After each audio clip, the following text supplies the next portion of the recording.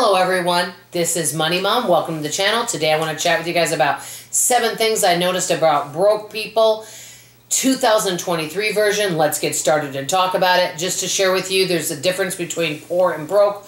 Broke means you have a job but you don't have enough money really to pay your bills, or maybe you're managing your money wrong. Poor means you might not even have a job at all. So I'm going to go over these, but just to start off really quick, there's absolutely no judgment to anyone. I'm not walking in anyone's shoes. These are things I've noticed from my personal experience, and I can feel the frustration and the overwhelm for people that always feel like they just simply don't have enough. It would be very, very frustrating and scary. The first thing is, I've noticed that many people that are broke are just simply not really making enough or managing what they have well, is they don't really make enough to be able to have extra for emergencies. They might make enough to pay their basic bills, maybe they have a little bit left over, but they're not prepared when unexpected expenses come up. You know, because I really think many times, and you might hear a lot, that folks say, oh, they're just managing their money wrong. There may be some higher income folks out there doing that.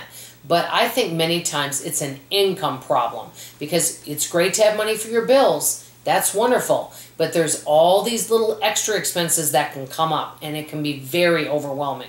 Number 2, they really don't set financial goals. And the reason why is they really feel like they don't make enough money to be able to do that. So they're not, planning ahead and thinking about, oh, I want to save money for something. Okay, number 3, they spent on wants first before needs. And I think many times people do that, because I've known of folks that are broke that might even work a couple different jobs, but they don't make that much. Maybe their rent's really high, and so they might go out to eat as soon as they get paid or do something because they just want to do something to treat themselves, which I can totally understand, but they spend their money on that first before their 4 walls. So that's something that I've noticed. Number 4, they just simply don't plan ahead at all. They don't anticipate what could come up 6 months from now. They don't plan ahead to say, hey, I might get laid up from my job. And so they don't anticipate these things, and so there's no planning.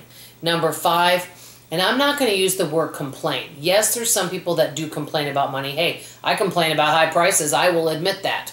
And guess what? Does my complaining solve anything? No, but sometimes it's fun to complain. I'm just being honest. But a lot of times, folks that are always broke, yes, they might complain, but they also have a lot of anxiety and worry about money. They worry a lot about money. And that's why many times they don't even look at their finances, because it is just too stressful and just too difficult for them emotionally and everything to even look at their bills and look at things, because it's just kind of scary. I mean, I know sometimes in my life, if there's something that causes me a lot of stress, I like to just put a wall up and ignore it. But guess what? It always comes back to bite us. Okay, so that's number 5. They can complain, but they also worry and fret a lot about their financial situation. Number 6, many times they're behind on bills. They get late notices or things get turned off. Sometimes bad credit comes. So you've got the late notices, you've got bills that are late, and so they, like their phone's turned off. Oh, you won't be able to get a hold of me because I wasn't able to pay my phone bill. So it's like they only have money enough to pay 1 bill, not 2. And it might be because they spent a little fun money because they don't want their child to go without a birthday gift, things like that. So it's all about prioritize. They have a hard time prioritizing things. And it might be because they have a lower income. All of that can kind of go together. Something I didn't write down on this list, but I've noticed many people that have a low income that I've noticed, instead of purchasing something, they will go rent something, and they end up paying more for it in the long run.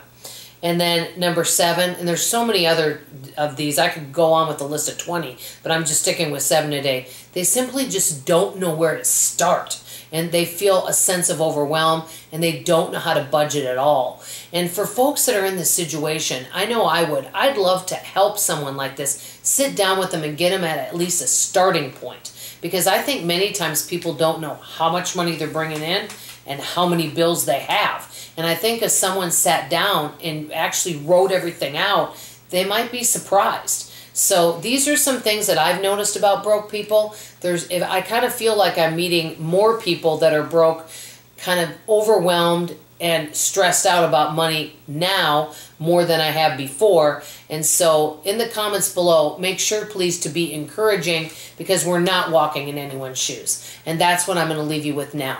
That's all I have to say for now. I love you, I appreciate you, and I sure hope to see you on tomorrow morning's video. Bye-bye.